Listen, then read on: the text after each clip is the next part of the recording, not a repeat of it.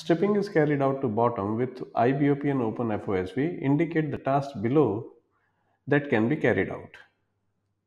Now with IBOP and FOSV in the string and we are stripping through the BOP, close annular BOP. So basically we are increasing internal pressure equal to the close end pressure, close end displacement of the drill pipe. So IBOP is nothing but an NRV.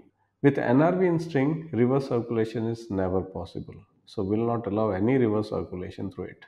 But what can be done through this?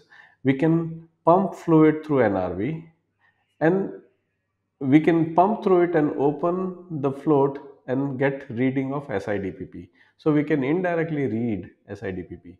So answer for this question is indirectly read out SIDPP and circulate through drill string.